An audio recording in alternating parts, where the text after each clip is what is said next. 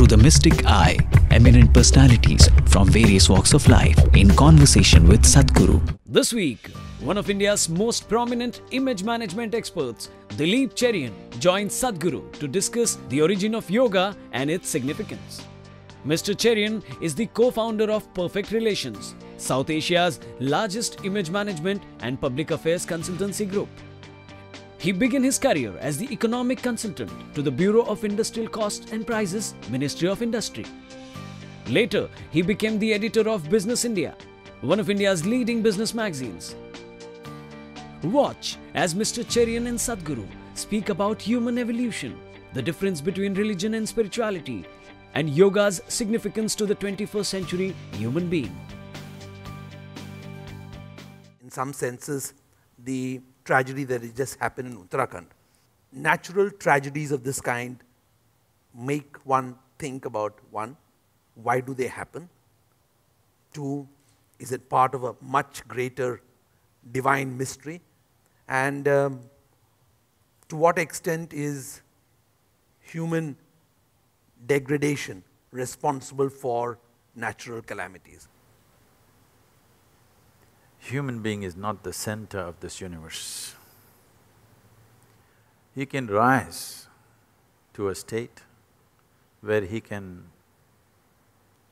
imbibe the universe. He can contain the universe within himself in terms of his experience.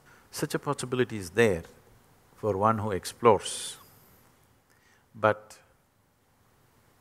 the making of the universe, the making of the solar system, and even the planet is not human-centric.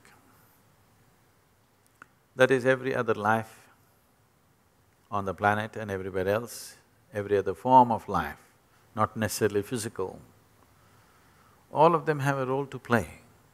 What is being construed as calamity is not really a calamity. A cloudburst is not a calamity. A mega wave in the ocean which you call a tsunami is not a calamity.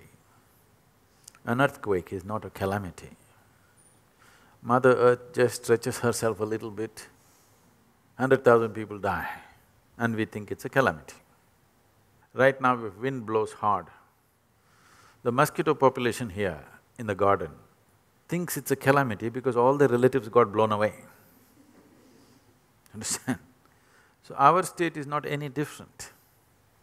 So there is no such thing as natural calamity, because everything has a certain lifespan.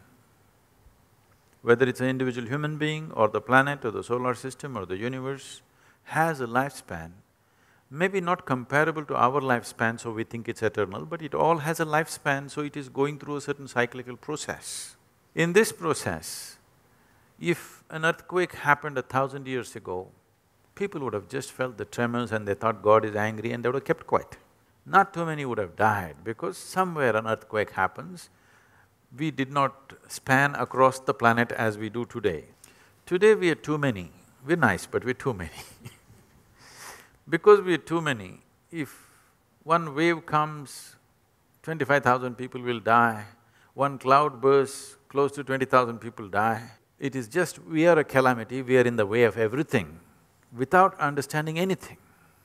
We are trying to live on the planet without having a clue about what is the nature of the planet, how it functions, what are its requirements. Without any of this understanding or making an accommodation for that, we just simply… we're too overjoyed with our own ability to do a few petty things. We're too enamored with our own petty intellect. I think this is an evolutionary problem. The religions of the book, the religions which have come thereafter, have in many senses, either deliberately or because of design by the people who designed them, lost that fundamental tenet of the belief in the self, because all the religions of the book go away from the more earlier forms of animism, the understanding of rocks, of stone, of mystic places. All those have in some senses been lost. Is that therefore devolution instead of evolution in modern thinking and religious thinking? Definitely not evolution. devolution is not a strong enough word because it is a complete backward step in the sense, this whole idea that the existence is human-centric comes from this. Yes. Comes from these religions. Before these religions came, if you look at any other form of spiritual processes happening anywhere in the world, whether it's the Australian Aborigines or India for that matter, or Africa or North America, South America, wherever you see, everybody recognized the significance of every other life on level with human life. Yes. Whether it is an ant or a bird or an insect or a rock or anything was recognized as significant as a human being. Because it's simple sense to understand what the soil that you walk upon is what you carry as your body right now. This simple sense is completely taken away because everything that is universe is, sitting in a book. Yes. And you got to agree with the book, otherwise you're dead. That's it. When certain structures are made in the making of a civilization, in the making of a future for human beings or a set of human beings or the whole humanity, whichever way, either you can bank on human intelligence and create those things, or you can bank it on human consciousness and do those things, or you can bank on human baseness and fear and insecurity and do those things. Unfortunately, most religions have chosen to address the baseness and fear in the human being rather than his all-inclusive consciousness or even his intellect for that matter. So, the prayers in India were never asking, there was no such thing as prayer actually. Invocations and methods of worship, scientific methods of doing things and invocations. So the only prayer was, let me be destroyed the way I am, so that the bigger possibility manifests within me. You just look at it today, 99% of the prayers are just this, give me that, save me, protect me. Does it look like survival or does it look like spiritual process or religion to you? Just survival. You're routing your survival through heaven. It's a very inefficient way of doing it. But every religion has succumbed to this. Half the pujas, half the stones people wear, half the processes they conduct in temples are all fundamentally part of an ask. An ask is the cornerstone of religion's survival because you ask, you give. I want you to look at this. This can become a major study. If you walk into any ancient temple, you will see none of the processes are about asking. There's no room to ask. There is no room for adulation nor for asking. Just scientific processes. One thing that you must see, Dilip, is there is something called as Saptarishi Puja in Kashi. This happened when Adi Yogi gave this knowledge to the Saptarishis. It went on for a very long time. Then he told them to go across the world and spread it. See, when Saptarishis were leaving Adi Yogi, having been with him, having shared this phenomenal science, having experienced it, they were not very eager to leave him and go. So they said, if we go away, how do we again see you? You're sending us off, that we will never come back. How do we do? Then he told them, you do this, I am with you. Okay. So he taught them Saptarishi Puja. Okay. It's today called Saptarishi Puja, I don't know what he called it. These ordinary priests who were doing it probably for money today, maybe not entirely, probably they respect the tradition that's offered them this, but money has become an important part of that. They are just doing the procedure in a certain way. You will be amazed, the stacks and stacks of energy that they build up there. See, we can do this in a different way. If the necessary protected atmosphere is there, I'll build it up in a certain way. In our programs, in things, we do things like this.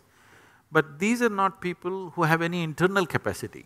They're just doing a process, outside process, which is so absolutely amazing that though the individual performing it, this is pure technology. You don't know one thing about your cell phone, but you know how to use it, you can speak to America. It's just like that. These guys themselves know nothing, but they're just sticking to the procedure and it's working miraculously. Miraculously means I was just flabbergasted, I couldn't believe. I always have a certain disdain for temple priests and the way things are conducted. I suddenly bow down to them, I say, okay, this is great. If you kept it for 15,000 years without distorting it, we have to, bow down to it, yes. bow down to you, whoever you may be right now. What yoga means, which is the whole concept of unity. Unfortunately, both in India and elsewhere, even this concept is getting diluted, is you will say, and I'm hesitant to use distorted. Is distorted, and distorted to an extent where it is almost unrecognizable.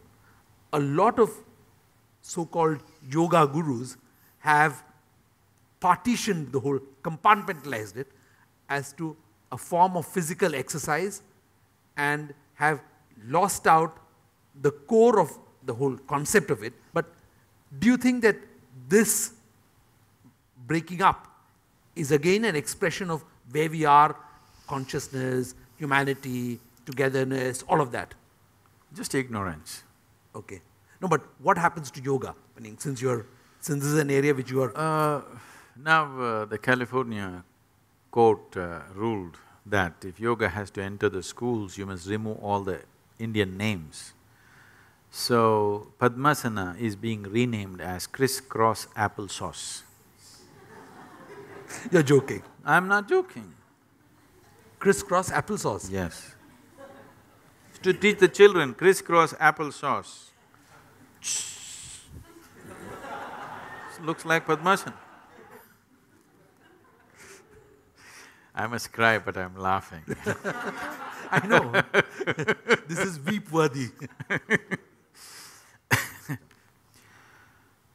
In terms of yoga getting all distorted, it is a serious concern because the type of yoga that is going on, particularly, though I come from the stables of Hatha Yoga, I never thought I should teach Hatha Yoga because I didn't want to put people through such long processes because I have other ways of doing things. I thought we will never really teach Hatha Yoga except as a preparation for some long meditation programs, just 40 days, 60 days kind of preparation.